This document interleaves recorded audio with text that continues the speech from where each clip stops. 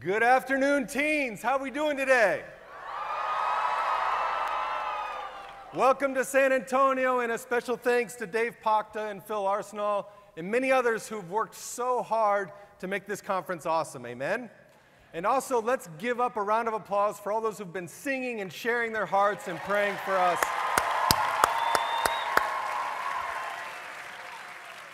Awesome. Come to the mountain of the Lord. Amen? That's what we're going to talk about right now. So if you have your Bibles, turn them on. Turn them on or open them. You know, if you got a text, not right now because you're not looking at your cell phones, amen?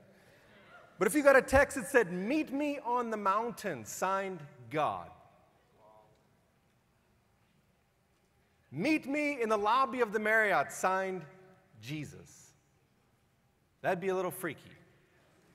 That'd be a little scary to get a text like that. But there was a man in the Old Testament who got a text kind of like that. Look at 1 Kings chapter 19.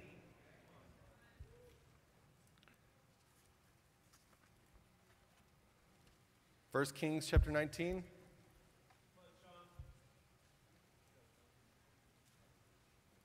Verse 11.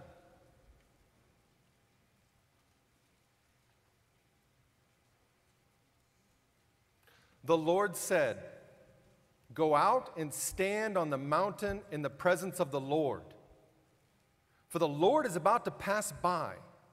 Then a great and powerful wind tore the mountains apart and shattered the rocks before the Lord. Now, I've seen wind knock down trees. I haven't seen wind knock down a mountain. This wind knocked down mountains, shattered mountains, but the Lord was not in the wind. After the wind, there was an earthquake. Anyone ever been in an earthquake?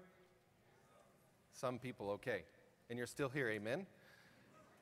But the Lord was not in the earthquake. After the earthquake came a fire, but the Lord was not in the fire. And after the fire came a gentle whisper. You know, I think God was kind of testing him and said, you know, if I said I was coming to see you, if God says I'm coming to see you, you have this idea, what is it going to be like? And first, there's this incredible wind that's blowing and knocking everything over. And Elijah's like, whoa, okay, it's not in the wind. What's going to happen now? Earthquake and everything's shattering and shaking. Very scary.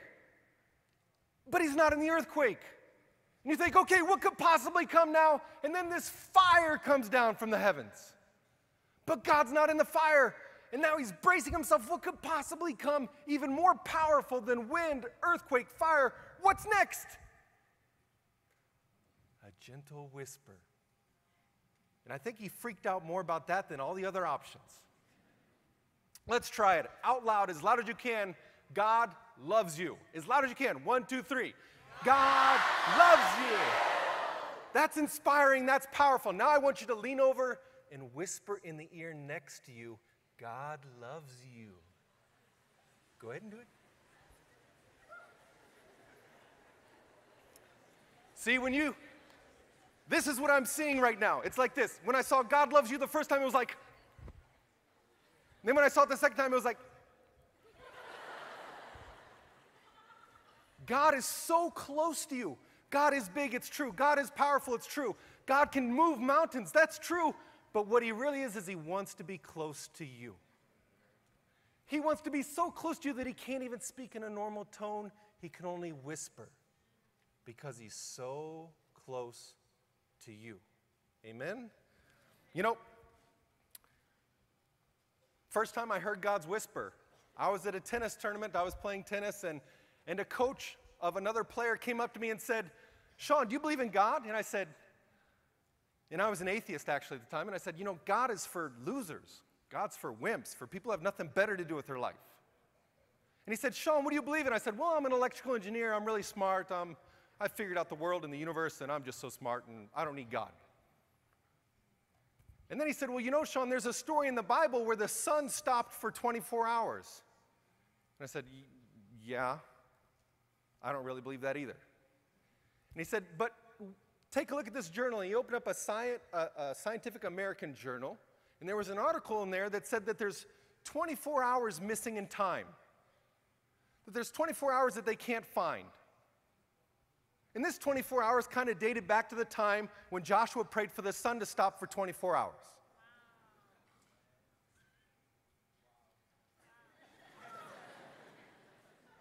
And I went home that night and I thought, maybe there is a God.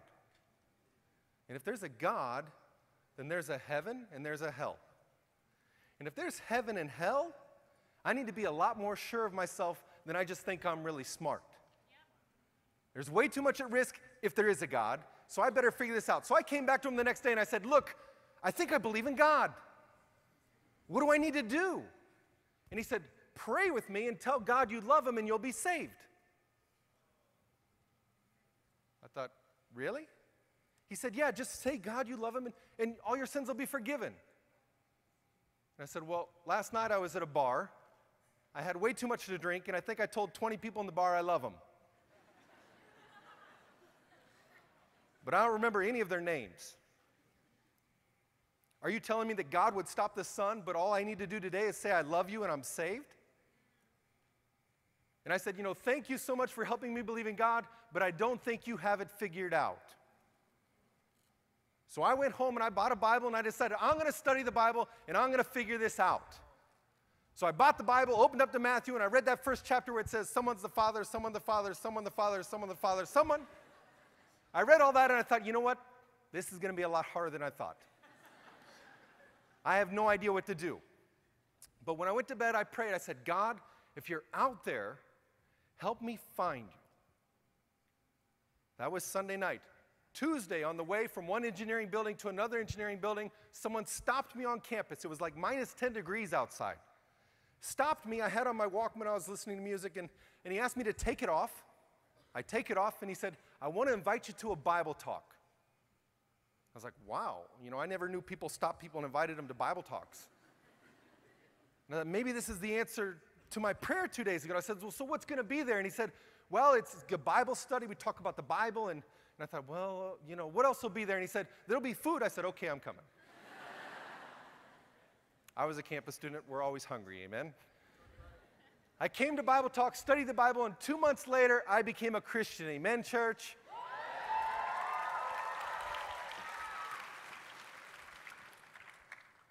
Remember the first time you heard him whisper to you.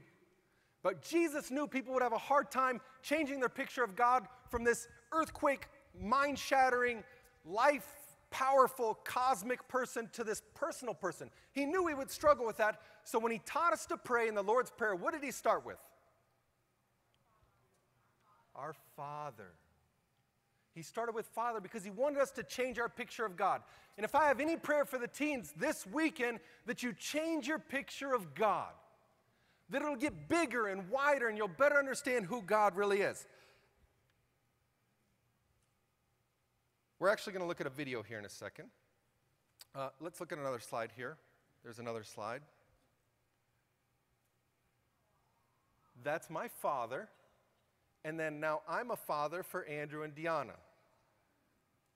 All of us have a father. You couldn't get into this hall, you can't get to the planet Earth without having a father. Can I get an amen? Amen. Now, some of us had great dads.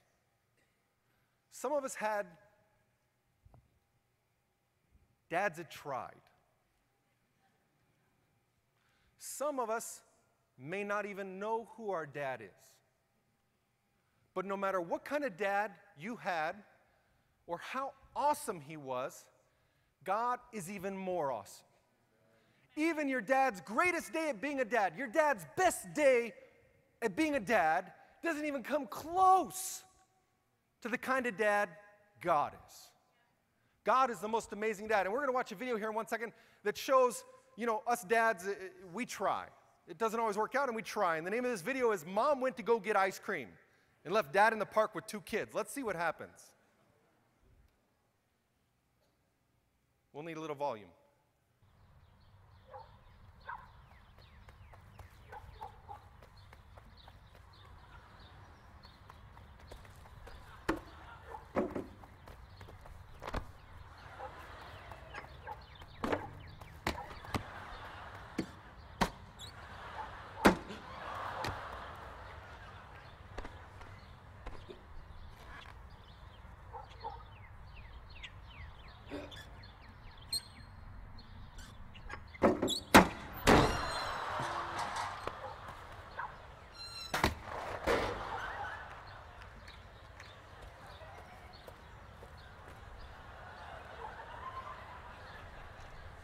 Okay. Great video, yeah? That's one of my home videos, amen? Dads try, but no one can be a dad like God. No one is the same father like God is. And you know, in the Bible, Jesus uses the word father 200 times in the New Testament. And the word father that they use is actually Abba. And what Abba means, it means something very close. It's like something you would even say at home. It's not even a word you might even use in public to say to your dad, because it's like it's daddy. It's very intimate. And when Jesus taught all of us to pray, when he taught the apostles to pray, he said, the word you use is Father. God wants to be our Father. Amen, church? Now, how do we become God's children? Let's check out. We can maybe fly through a couple slides here. I'm not sure but it's through adoption. God wants to adopt you. You know, when not people get pregnant, because I can't get pregnant. When women get pregnant, you know, sometimes it's a bit of a surprise. And, you know, maybe the husband comes home at night and says, and the wife says, honey, I got a surprise. Yeah, what's up? I'm pregnant. Awesome. I think, awesome, yes, awesome, yes, awesome. You know, it's very exciting, but adoption is never a surprise. It's not like I come home and my wife says, honey, I got a surprise. What's up? I adopted today. That's not how adoption works. Adoption takes planning. It takes resources. You even know the kid ahead of time before you adopt them. It's a very different process. God adopted you. God wants to adopt you. It's not an accident. You're not here because of your parents. You're here because God chose you. And he wants to be with you. He wants to adopt you. Amen? Now, let's go to the first one. God has a vision. Romans 8:15. And his vision is to adopt you. His dream is to adopt you. Romans 8:15.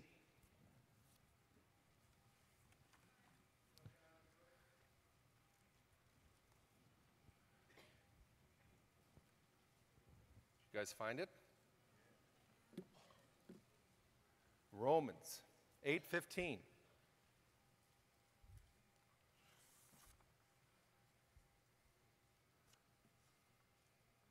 For you did not receive a spirit that makes you a slave again to fear, but you received the spirit of sonship, and by him we cry, Abba, Father. Amen? We're not slaves. We don't have to be afraid. We get to be a part of God's family. Look at this next slide. If we can look at the tall guys slide. Maybe. Ooh, okay.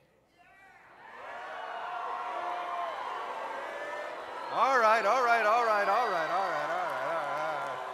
Okay, hold on.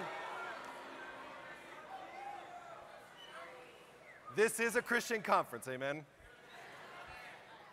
The mission of these guys is to win. Their mission is to score baskets. Their mission, they get up, they think about it, they train, they do everything to win. They want to win games. They want to score more points than the opponents. Their mission is to win. Next slide. His mission, when he was still alive, was to make the greatest technology possible. The most amazing technology. That was his mission. He ate, drank, slept. New technology. That was his mission. Next one. Okay, what's his mission? His mission was to come up with these crazy ideas of how to heal people with these incredibly wild diseases that no one else can heal. Next slide.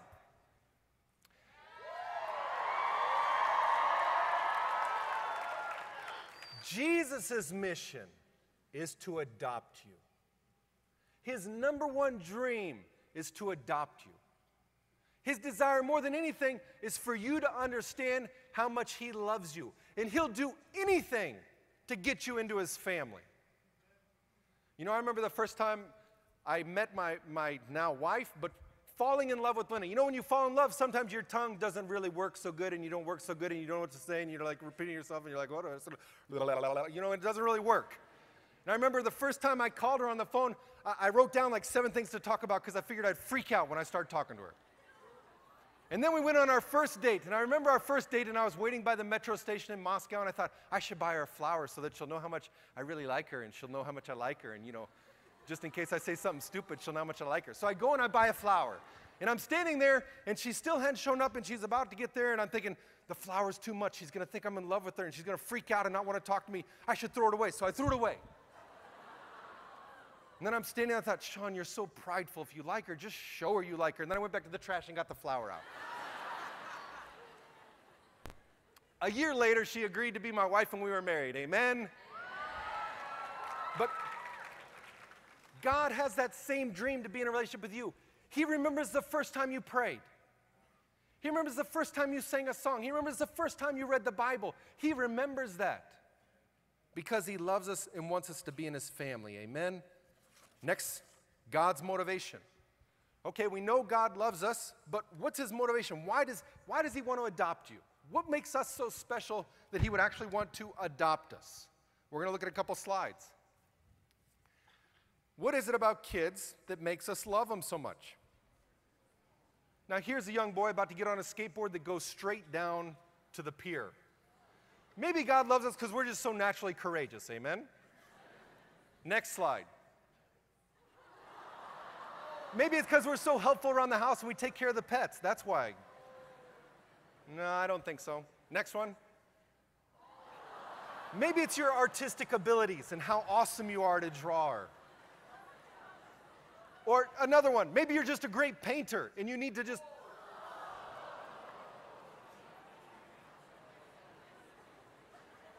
Okay, last slide here. Why do parents love their kids? Why do maybe one day you dream of having kids? It's because you want that special relationship. God's motivation. Why does he love us so much? Why does he want to adopt us? It's because he loves us. Look at Ephesians chapter 1. Ephesians chapter 1, verse 4 through 5.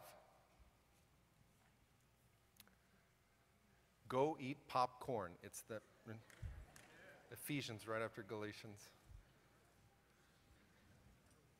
Okay, verse 4. For he chose us in him before the creation of the world to be holy and blameless in his sight. In love, there's the motivation. In love, he predestined us to be adopted as his sons through Jesus Christ in accordance with his pleasure and will. God knew you. Slide.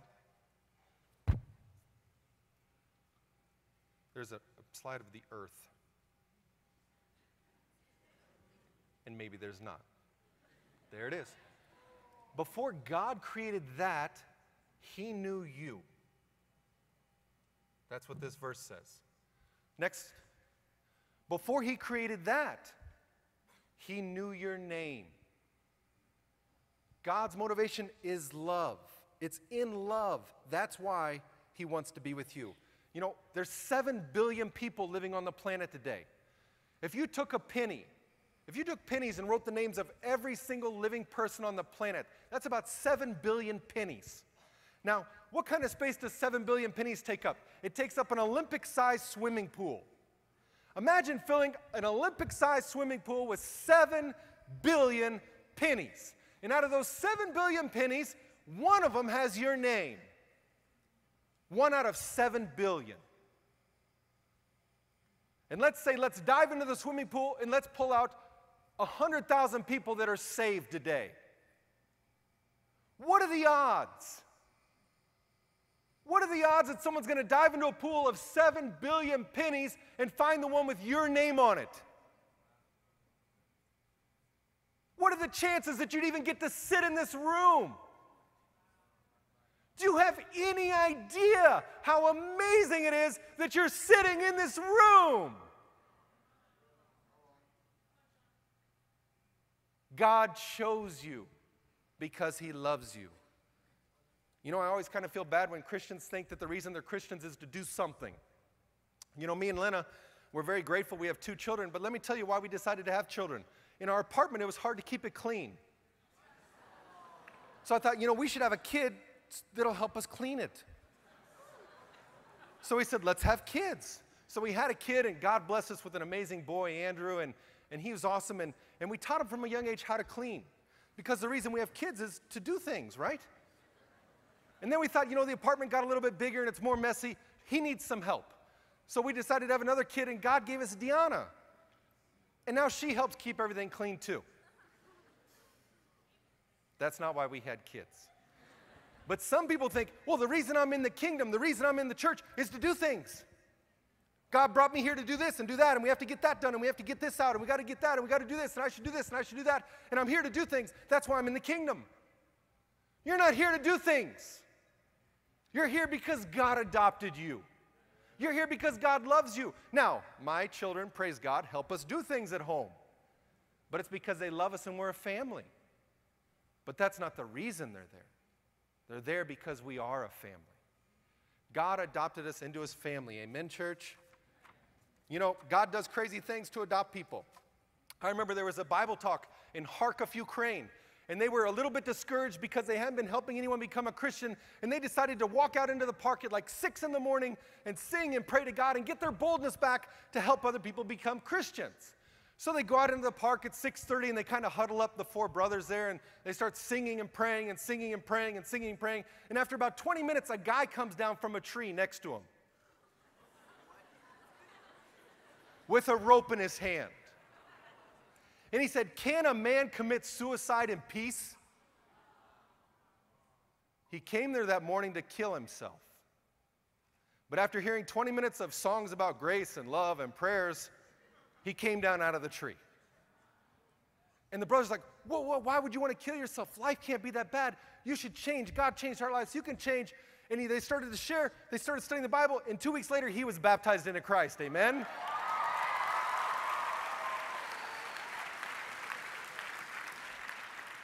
God will do crazy things to adopt us into his family. He'll even send a Bible talk underneath your tree, if that's what it takes. Amen?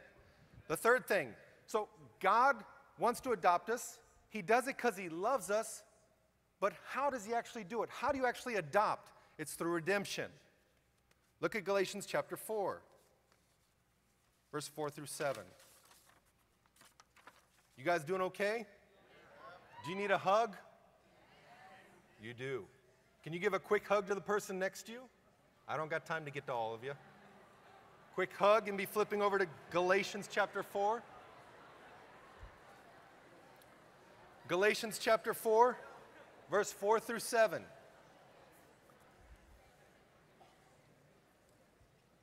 you find it? Galatians 4, 4 through 7.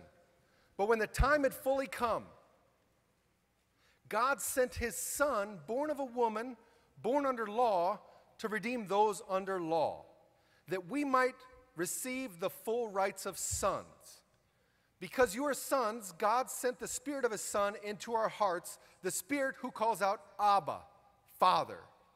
So you are no longer a slave, but a son.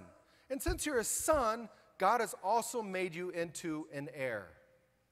If you've adopted, if your family's adopted someone, or if you know of families that have adopted someone, adoption's very, very expensive.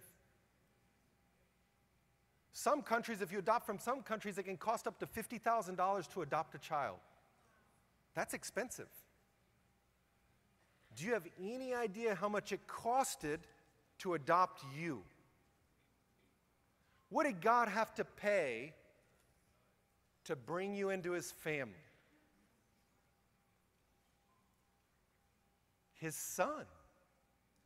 And we as people don't like to pay more for something than what it costs. I'm not going to pay $1 billion for an whatever. iPhone, iPod, iPad, whatever you want to say. You don't pay $1 billion for that. It doesn't cost that. God paid exactly what you costed to him.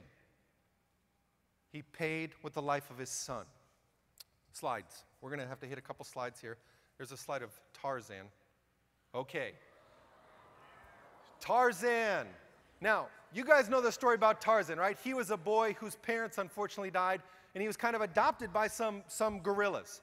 And he lives and grows up with the gorillas, and he learns gorilla language, and he can fly like gorillas, and he's almost like a gorilla. I'm not sure that would actually work. We won't try it, but I'm not sure, maybe. But if you were adopted into a gorilla family, you would have to live with the gorillas. Now, next slide. Let's say you were adopted into this family. Now, if you're going to be adopted into this family, something radical is going to have to change with you. You're going to have to start growing hair everywhere, or you're going to freeze. You couldn't just plop into that family and they take care of you and you'd be okay. Something radical within would have to change for you to survive. Next slide. Nemo. Okay, let's say you were adopted into Marlin's family and you were going to be Nemo's brother or cousin or whatever. Something really radical would have to change with you. Because if we dropped you in the water to live with that family, you'd probably drown. You'd have to get some gills going on real quick to be able to survive in that. Next slide. Go back a slide. We'll stay on Nemo for a second. How can you, someone who's imperfect and impure, live with a God? God can have nothing to do with sin. God cannot be in fellowship with sin. God cannot be connected to sin. You cannot enter into God's family unless you're like a God. You can't live with Nemo unless you're like a fish, and you can't live with that polar bear family unless you got a lot of fur. And you cannot live with God unless you are like God. You would have to be perfect like God to live with God. To be one of His kids, you'd have to be flawless.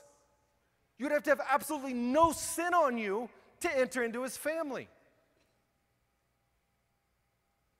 Look at Acts chapter 2. How does that happen?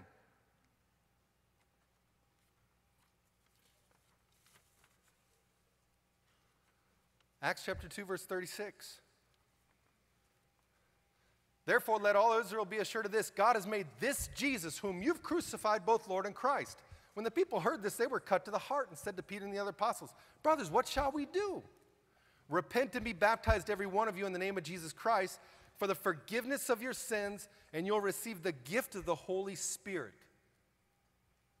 You know, to enter into God's family, to be able to have God live with you, you have to be absolutely perfect. You have to be flawless. You have to have no sin. Well, Shawn, how in the world can we do that? Well, Jesus died so that you could be absolutely perfect. You're able to live and function and survive in a family of gods because He died for your sins. And you're so perfect that God can actually live in you. Can I get an amen from the church? Amen. That's what Jesus has done for us. That's what happens. Amen? Now I've come to this question: who's your daddy?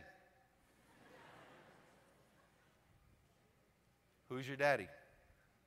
This is the question I need all of us to focus in just for a little bit, because we got to answer this one. God is an amazing God. He's an amazing Father. But God lets it be your choice who's going to be your father. God lets you choose which kind of dad you want. And the dad you choose, you'll spend your time on earth with, and you will spend eternity with the dad you choose. Let's look at John chapter 8.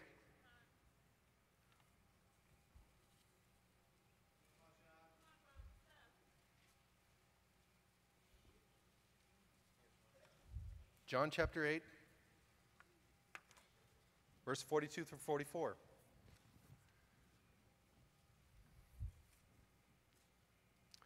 Jesus said to them, "If God were your father, you would love me." Jesus said to them, all the teens in this hall, "If God were your father, you would love me. For I came from God and now I'm here. I've not come on my own, but He sent me. Why is my language not clear to you? Because you're unable to hear what I say. You belong to your father, the devil, and you want to carry out your father's desire. He was a murderer from the beginning, not holding to the truth, for there is no truth in him. When he lies, he speaks his native language, for he is a liar and the father of lies." All of us have a choice who our father is going to be.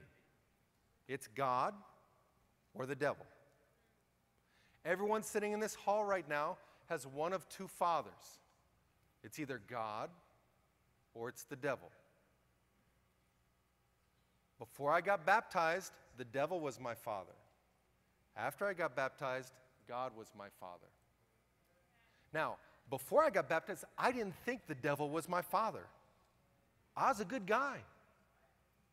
I was an atheist, but I still thought I was going to heaven. Why not? I believe in Santa Claus. Cut me some slack. I'm not as bad as that guy. But you know what? I lived in this world of lies. And I kept telling myself lies. You're not that bad.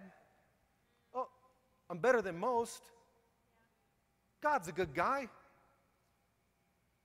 Everything will be okay. And then the lies just keep going. Don't tell your parents about this. Don't tell your friends and the pornography and I won't tell that and I won't say this and maybe I stole some here, but that's okay. Nobody needs to know.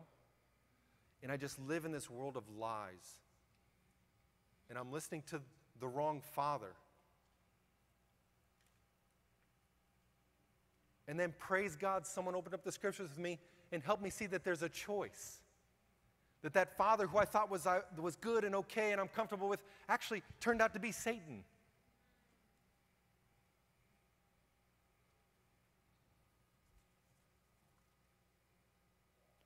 We have to choose who's going to be our father. You have to choose who you want to spend eternity with. Imagine this. Imagine you're sitting in a room and someone explains to you that the person in the room with you that's saying is your father is actually Satan. And at that moment, you get really nervous and really scared. And maybe some of us here, sitting here, who thought everything was okay and, it's no big deal. Actually, maybe you're leaving a little shocked that if God's not your father, if you haven't been baptized, that actually Satan's your father at this moment. That may scare you a little bit. But then at that very moment, when you understood that, God walks in the door. He walks in the door and he said, I've come to take my son or daughter home. Satan's outraged. You can't take him home. He owes me. He sinned. He deserves this. God says, I will pay the price.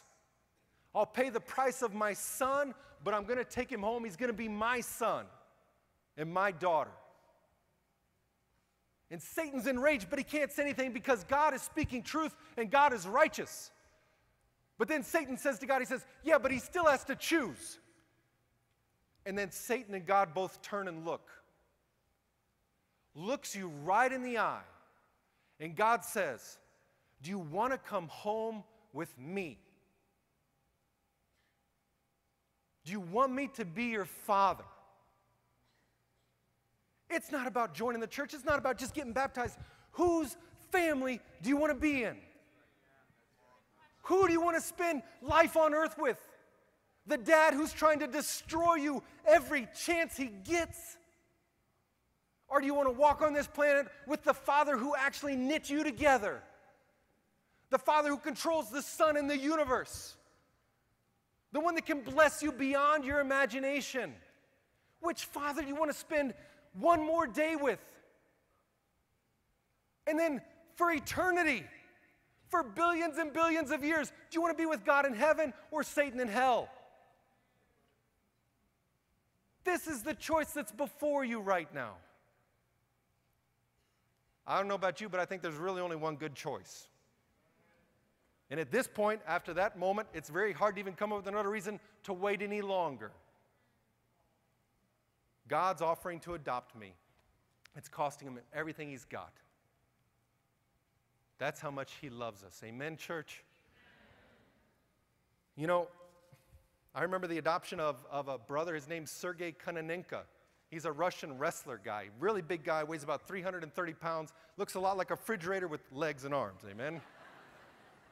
And Sergei, he was the #2 Greco-Roman wrestler in Russia. And he's actually at this conference. If you see him, if you see a walking refrigerator, go up and hug him and say hi. He'd love it. But Sergei was at a wrestling match, like the European Championships. And we had another brother in the church named Oleg, who was a lightweight wrestler. But Oleg was trying to share his faith with Sergei. And Sergei hated our church. He hated anyone from our church. And then during a break, Oleg said to Sergey, hey, come meet Andy Fleming, who leads our church in Moscow. And Sergey said, yeah, show me this leader of Moscow church. I'll talk to him. Sergey walks up and says, and they're kind of exchanging a few words, he said, your church is a joke. God isn't with your church. And Andy said, yes, he is. And he said, prove it to me. And Andy said, how? And he said, okay, this next match has the former European wrestling champion going up against a guy who's barely qualified. If God is with you, pray that the champion loses to this new guy. And if he loses, I'll study the Bible. And he said, okay. Andy grabs the Christians, go off to the corner, and they start praying. God, help this champion guy lose to this new guy so that Sergey will study the Bible. They come back, and the match is about to start. This returning European champion gets in front of this guy. This is the first time at the championships. And this guy, first time at the championships, grabs the champion, flips him over, and pins him in 20 seconds. And Andy goes up to Sergey and punches him on the chest. I'll see you tomorrow night for Bible study.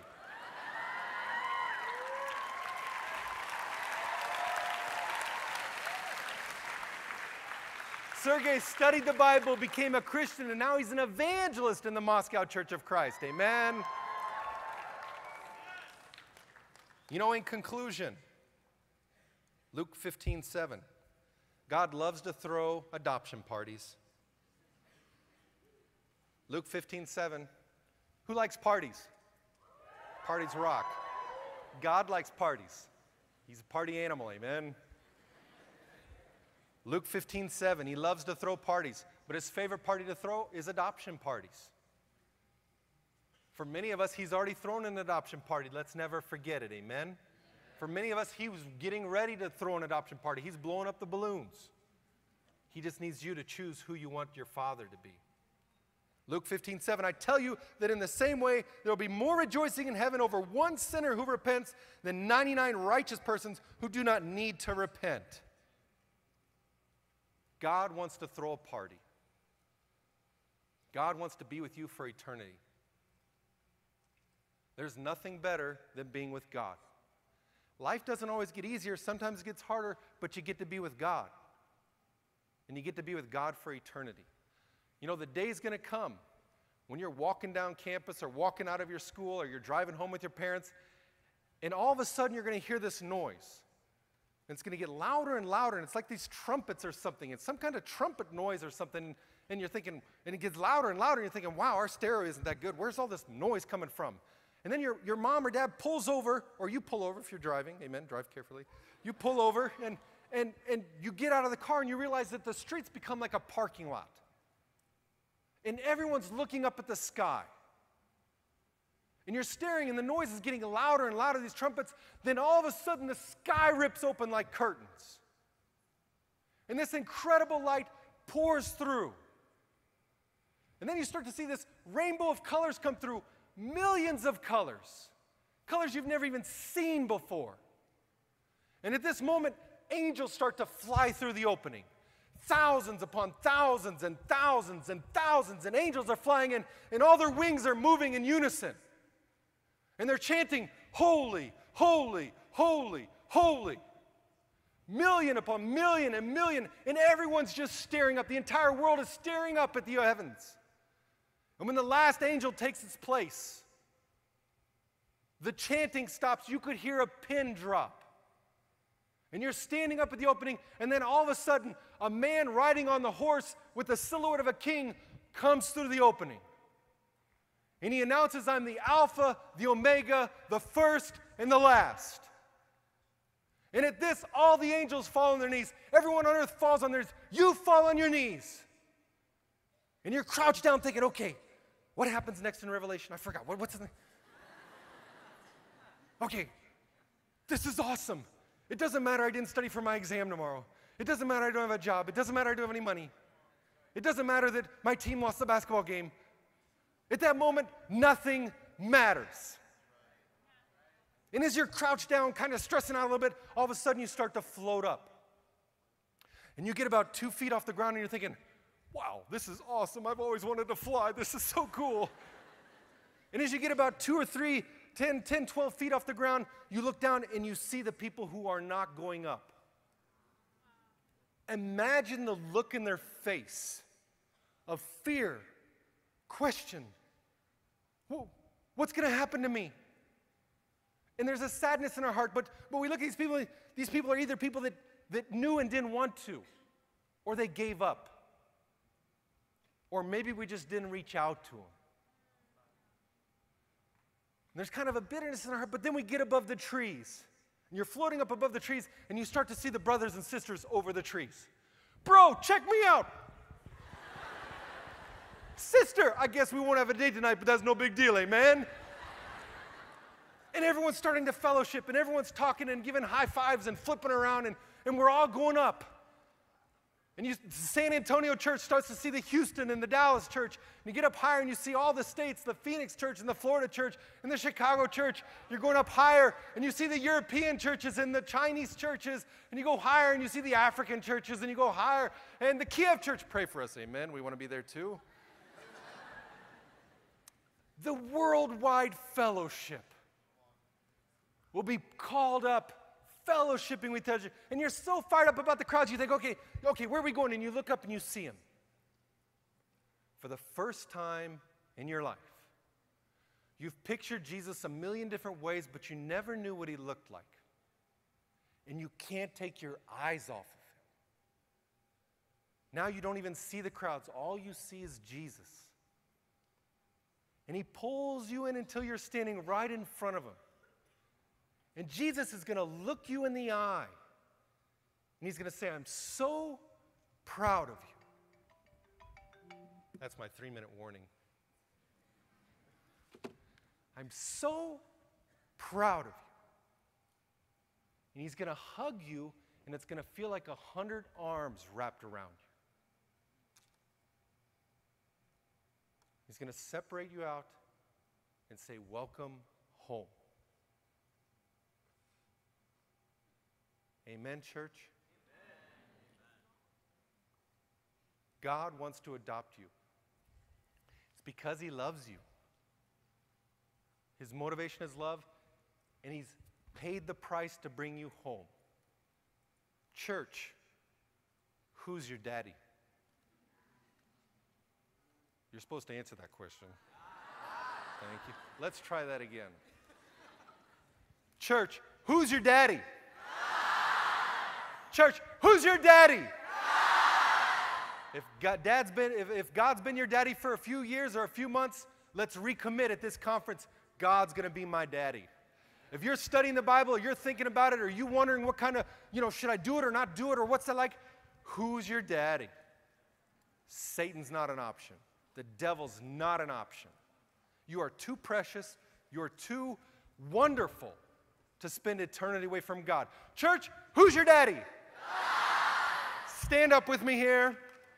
Church of Christ, who's your daddy? Who's your daddy? Amen. Let's bring him glory. Thank you.